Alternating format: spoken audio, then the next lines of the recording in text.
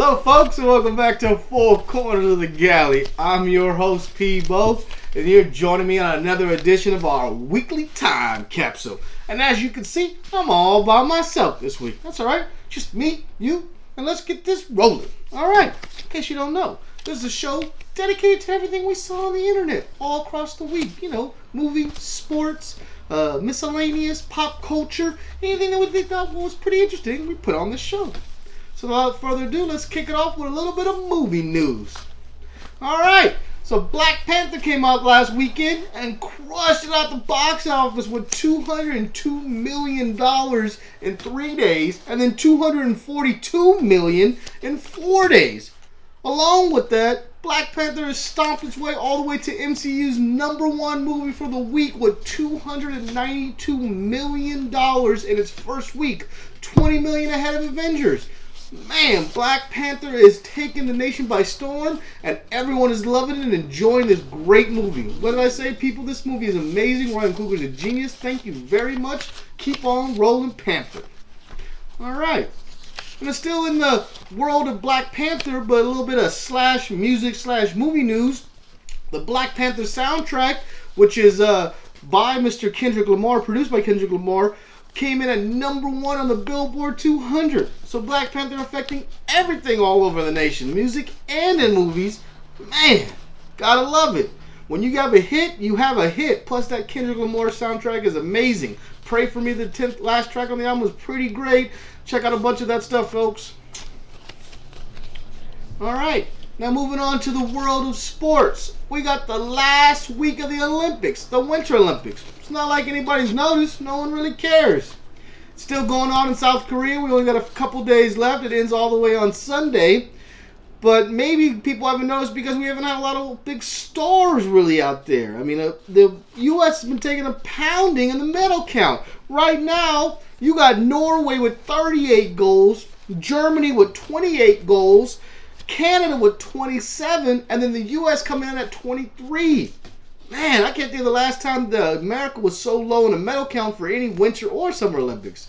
We really didn't do that well in the figure skating, and a lot of the other skiing events we really didn't medal that well. The great Lindsey Vonn only ended up with a bronze, and it was just a rough year for the U.S. all around in the Winter Olympics. Outside of snowboarding, where we really dominated, there wasn't a lot of areas where we controlled the whole thing. So maybe next time, folks. We do got the FIFA World Cup coming up in the summer, which is in Russia. Then 2 years we'll have the Summer Olympics. So, you know, usually America's a lot better then. And with that being said, it's been a slow week of news. Outside of Black Panther destroying the box office and also in your ears, a lot of controversy with the whole gun control and the terribleness that happened in Parkland, Florida last week. And the president seems to have embraced some of this. But outside of that, it's been kind of quiet. Some new movies did come out this week. Check out Annihilation. Our review is up also. You can check out our review. Also, Game Night came out from the guys that helped write Spider-Man Homecoming and are looking to do The Flash in their new Flashpoint movie. That hasn't been signed yet, but they should be the directors and writers of that movie. So hopefully it's really good. Should have a review for that coming up shortly too, folks. So yeah, there you go. There's episode 6 of our Weekly Time Capsule. Little slow week, that's okay. But don't go anywhere, folks. We got another Galley Game Time. I know, come on, you guys stick around. These are fun. Fun little fun games. Galley Game Time, folks. This week we got Corner Putt. Watch me and AG go head to head as this speed putt and chug action happens. Well, there you go, folks. I'd like to thank you for joining me this week. Until next time, good night, Ted.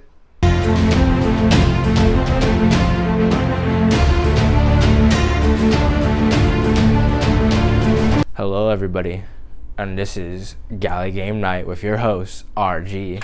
And today we're going to be playing a little game I like to call Putt and Chug. If you follow me right here, ladies and gentlemen, you'll see the course as we speak. Our contestants will have to put a golf ball into that spot with one of these fine, one-of-a-kind Galley golf putters.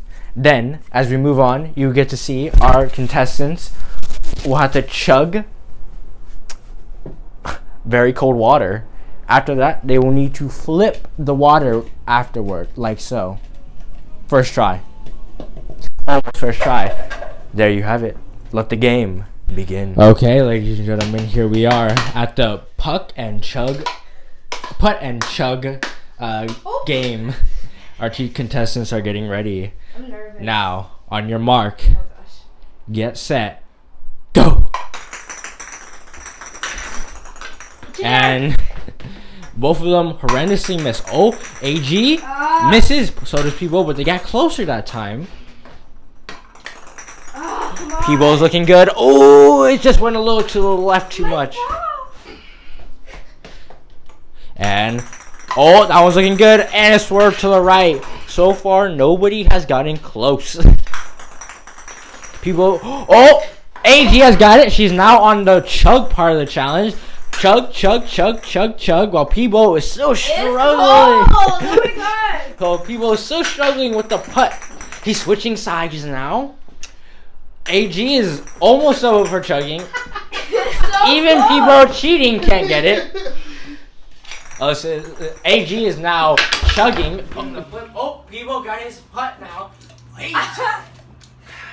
Oh, you cheater if you get it, I swear. Can we get a comeback from behind?